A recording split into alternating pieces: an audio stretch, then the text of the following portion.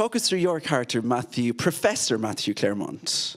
That's right. Yes. Well, he's been around for 1,500 years, and he started Been around the block. actually as a carpenter, and then a stonemason, and then he became a warrior, and then he became a doctor, and now he's a geneticist.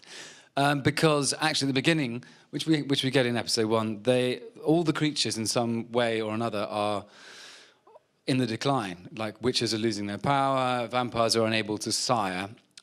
Bite someone, feed them your own blood, and make them live forever. So he's wondering why that is. So he's become, increasingly worried about all that, and he's looking into the bloodlines and DNA.